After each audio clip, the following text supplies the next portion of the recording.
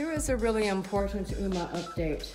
There's two things that I really hate. One of them is nylon web halters, especially because of all the stupid metal stuff that goes around their chin and around their eyes. I really hate that.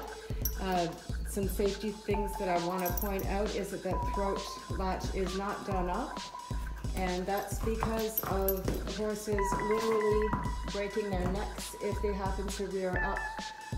The only reason she's tied here today is because she's not standing still. It's a little bit windy. We've had some issues. So I have the fly veil on her simply because of sacking. I want to make sure that she gets used to having that handling around her eyes. And so whenever I put on this particular halter, I always use the fly veil.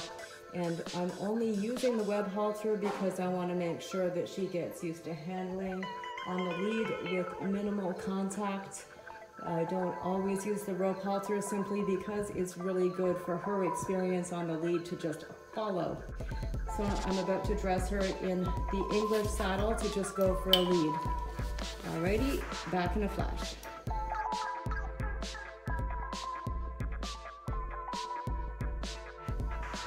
So here is Uma, all dressed up and ready to go for a morning walk in her all-purpose Supra vegan saddle, and she's wearing a Neoprene girth. I think it's a Thorowgood 46-inch, and it is up at the 4th hole on both sides, so she's allowed me to take it to full tension in standing, and she's eager to get going.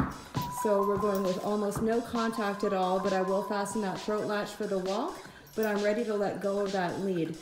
And we're just sacking right now. I'm not going to be on her back today. You ready, Uma? Are you ready?